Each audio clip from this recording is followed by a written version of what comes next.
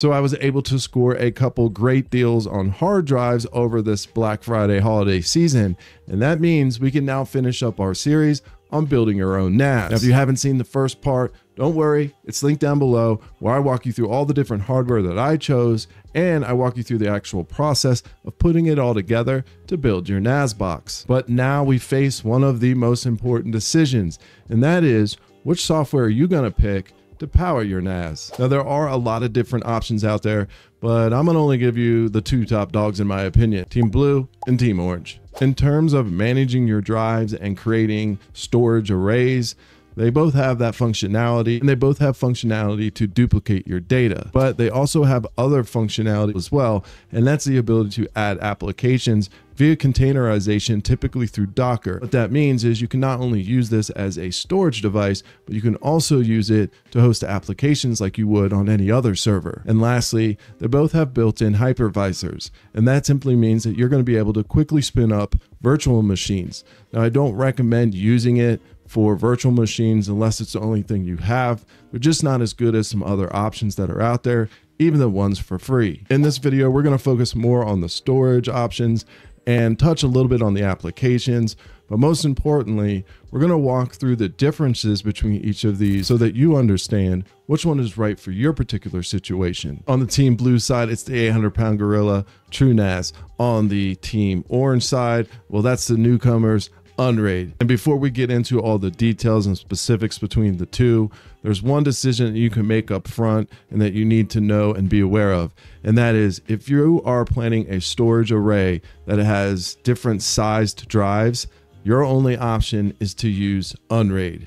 If you are in a situation that you have all of the same size drives, well, then you can use TrueNAS or UNRAID. That's because on the TrueNAS side, we're actually using a true RAID environment, but on the UNRAID side, we're not using a RAID environment. So if you do have all the same size drives, and I actually recommend you might want to consider having the same manufacturer and the same make drives, just going to make things run a lot smoother on the TrueNAS side. TrueNAS has been around for quite some time. They actually have 3 different offerings, 2 free community editions in TrueNAS Core and TrueNAS Scale. They also have an enterprise edition that they sell to corporations and industry for larger deployments. In full disclosure, I've only used TrueNAS Core. It's not that I have anything against the newer TrueNAS Scale, but I'm just partial to TrueNAS Core, and I know it's super solid. I have 2 machines that I've been running over 5 years that both have TrueNAS Core on them, and I've had no issue. Now, I'm not going to go into details about the differences between the two. I know that TrueNAS Scale is built on Linux, and TrueNAS Core is actually built on something we call FreeBSD. If you're interested in some of those details and how they're different, you can check out the links down below. Both editions all use RAID and ZFS, hence the requirement that all your drives have to be the same size. ZFS has been around for a long time and is really trusted in the industry. It uses physical RAM for its cache. Now that can be really good because that's super speedy and a lot quicker than looking for data on a spitting hard drive. But as you might conclude, well, if you want to have a bigger cache, well, then you're going to actually have to physically update by adding more RAM to the system. And unfortunately, we can't set priority where we can say, keep this data in cache per se. That's all done programmatically and chronologically. There are many more benefits, but I want to keep this short. One of the things I want to touch on is the ability to do snapshots. And this simply means that you can take an image of what's on those drives at any given time, and you can use that to roll back to if, let's say, you have some type of corruption in the future. Now, you shouldn't look at this as backup, nor should you even look at RAID as backup, but these should be pieces of your backup strategy. But if you find yourself in the situation that I'm in, where you have a bunch of different drives of a bunch of different sizes, well, you're in luck. That's where UNRAID comes in. UNRAID, because it's using different technology to handle its duplication or replication, it's using something we call parity. And what that means is you're going to set one of your drives in your storage array as the parity drive, and that's basically going to to control all of that replication and duplication across the other drives. The other unique thing is you're going to set one drive as your cache file. And this means that it's really easy to expand this. And even if you have to add, let's say NVMe drive like I did, you can actually use that full drive, let's say a terabyte, and that could be your cache file. Now that's not going to be as fast as something like we see over on the TrueNAS side when they're pulling it from RAM. But it's a lot cheaper to upgrade, and it's a lot easier to expand or even shorten if you don't need that much cache. There are some downsides though. This is not an open source product like that on the TrueNAS side. This is actually a paid product. It is built on top of Linux, but its core is closed down. So if you're like someone that likes to know what's going on under the hood, deep down in the trenches, well, you're not going to be able to get that at the core. Now this can be a positive in a sense that it's probably a bit more secure, but it also could be a negative for those folks that want to maintain some of that control. And the last one can either be a positive or negative depending on how you look at it. You actually have to install UNRAID on a USB drive. You can't put it on a hard drive. So where the downsides are there is USB drives have more of a tendency to get corrupted than other types of drives. Where it could be an upside, like in my case, I can now boot off a USB drive and I can free up one of my NVMe drives to use as that cache drive. So because I am in a mixed drive environment, my hand is kind of forced. I have to use UNRAID. Now, I'm not disappointed in this. I've been wanting to test drive UNRAID for quite some time now, so I'm super amped to see what it's all about. But if I'm completely honest with you before we begin, if I did have all the same size drives, and especially if I had all the same make and model, well, I would definitely be using TrueNAS Core. But because that's not the case, we're going to move forward and test drive UNRAID. So the first thing you want to do is head over to unraid.net, and we're actually going to take a minute to look at their pricing model.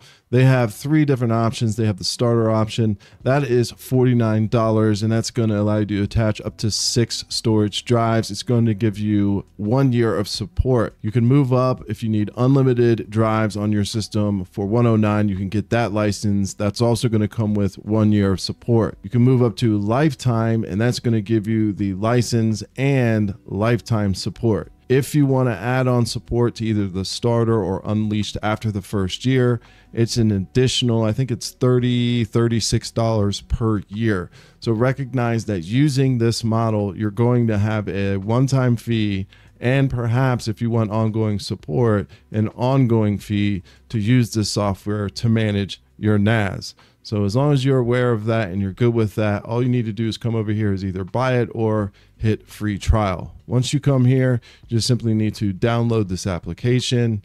Once you get that downloaded, just go ahead and hit the exe. If you're on Windows, they also have a downloader for Mac. Just open that up and install the program. Once you get the UNRAID USB creator installed and opened onto your system, one of the big things you need to do is make sure you're running it as administrator. So if you come here, you just need to right click if you're on Windows, run as administrator, and hit yes.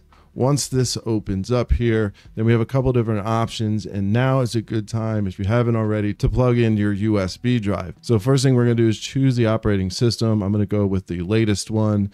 Then you can choose your storage, and this is where you will find your USB stick. Go ahead and select whatever you want to mount it on and hit next. Now I've already done this and created it.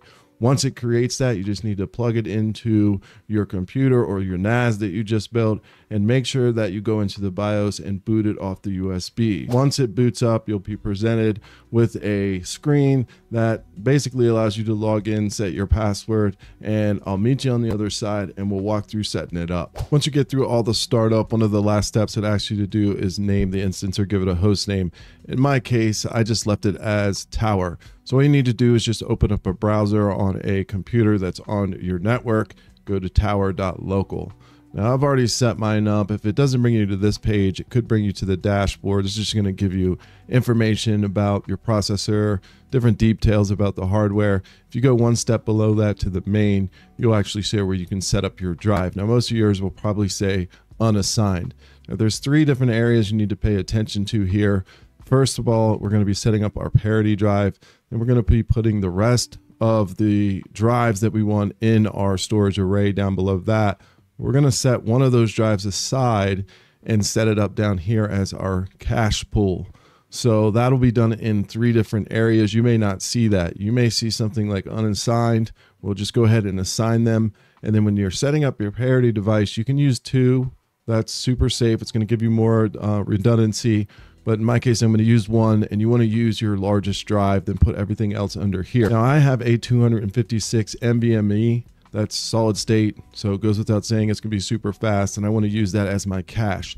If you don't have this here, you just need to hit add pool, slots, drop it down to 1, hit add, and then it will give you the ability to drop this down and assign your NVMe. Once that's done, you're ready to just go ahead and hit start, and that will go through the process of giving it parity and assigning all these devices. There is a chance that it may say that these need to be formatted, and recognize you're going to lose everything on those drives if you do need to format them. It will give you a prompt that you can just push the button here and it will reformat it. So with that, you just hit start, and it should bring up that pool and then also start the parity process. Because I've set these up and I actually let the parity run, it took about, I think, 22 hours, maybe a little over 22 hours to complete. So it's going to take a long time. This whole array is, I think, 17 terabytes in total, and my parity drive is 12. So you can see I've just added a little bit more, but I know that that has redundancy built in. Some of the other things I wanted to show you really quickly were the shares. You can set up a share inside of this area here, super easy to do. All you need to do is hit add share. Once you do that, name the share name, hit done. You can go to users, you can add a user and then add them as a private share. So there's a lot of different things that you can set up through this. One of the areas I wanted to show you was right here, apps. This is pretty cool for UNRAID. It's got a host of community applications that are just easy, one-click installs. I'm not going to go through all of these things, but I mean, for instance, if you wanted Plex on this, type in Plex. There's a whole host of different flavors of Plex you could choose, and it's super easy just to install it. So just like that, that wraps up our series on building your own NAS. And if you're interested, I can do a deeper dive into UNRAID or even TrueNAS Core. Let me know down below, and I'd be happy to do that. I hope you found value in this. If you did, please consider liking and subscribing. My name's Hill Phantom, and I'll see you next time.